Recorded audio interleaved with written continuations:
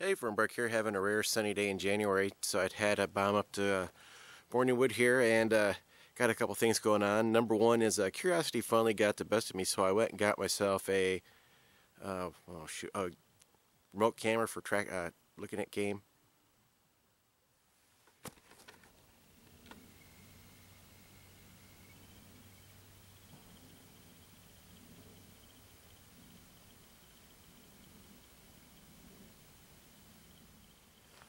I had to stop at Wally World on the way up here and pick up a bucket of damp red because I'm starting to get some moisture related problems in here. It's starting to mold around some of the parts, so I don't know. This may help, it may not help. Maybe it'll slow it down in any event. Look at this. I just pulled these pillows out of my camper.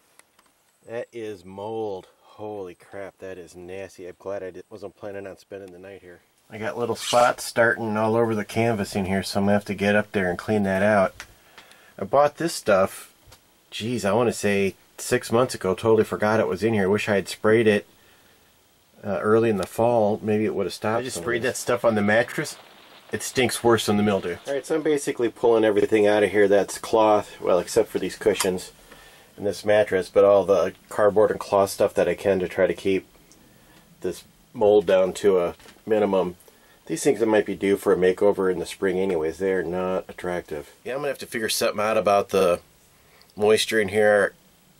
I got a little bit of 12 volt power, so I'll see if maybe I'll rig up a fan that operates when the pens are getting power, so at least maybe a few hours a day we'll circulate some air in here or something, but yeah, it's pretty bad.